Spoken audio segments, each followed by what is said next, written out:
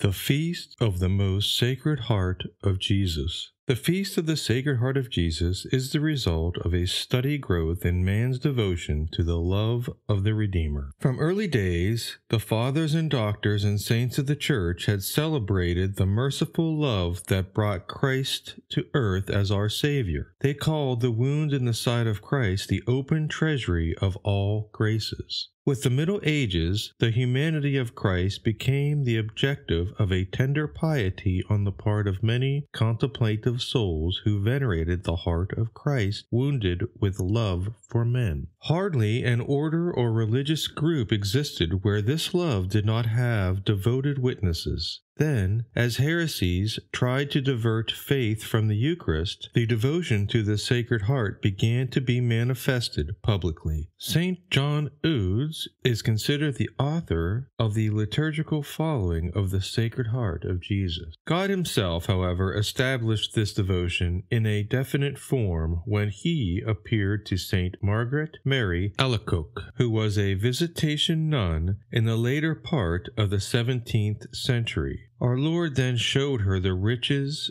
and desires of his heart, and complained that he received nothing but ingratitude from men. He ordered her to have established a feast in honor of his Sacred Heart on the Friday after the octave of Corpus Christi. In this way, the insults and injuries offered his Sacred Heart might be expiated. There were great obstacles to be overcome in carrying out the plans, but finally in 1765, Pope Clement XIII approved.